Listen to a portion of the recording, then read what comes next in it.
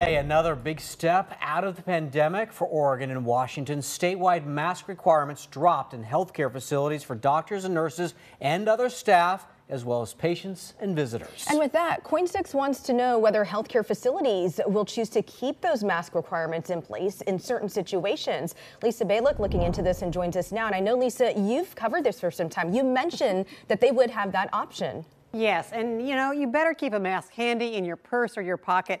It can still be required to protect those most at risk of getting really sick or dying from COVID. Masks no longer required across the board in hospitals, doctors' offices, waiting rooms. The statewide requirement dropped for the providers as well. But you'll still see plenty of healthcare workers choosing to keep their masks on when working with patients.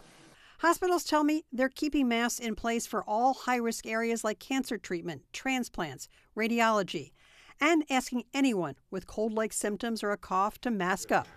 Also, if you've been exposed to someone with COVID or are recovering from it.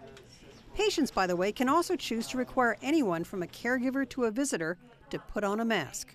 And what we do is ask the patients on admission in the ED or wherever they're coming from if they would like their caregiver to wear a mask. Or if they identify themselves as immunocompromised or their clinician identifies them as immunocompromised, then we will put up signage. I found out mask requirements may even be different in different counties based on illness there. Different regions are interpreting it and different areas are interpreting it based upon risk of transmission, how much they have going on in their community, what services they offer. Outside of healthcare facilities, it's still up to businesses to decide if they want to still require it. Doctors say there are those who should put one on in public, especially if you have those cold-like symptoms or want to protect vulnerable friends and family members. For sure, if you are someone in a higher risk category, maybe you're on the older side, maybe you have diabetes, maybe you're heavy, maybe you have any number of immunocompromising conditions, you should wear masks really when you're in public.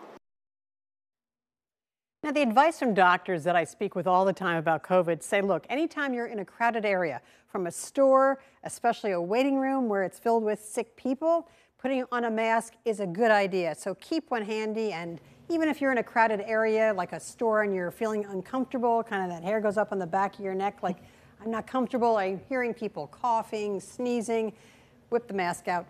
It's a good idea. Yeah, I keep them in my glove compartment in my car. Lisa Balick, thank you.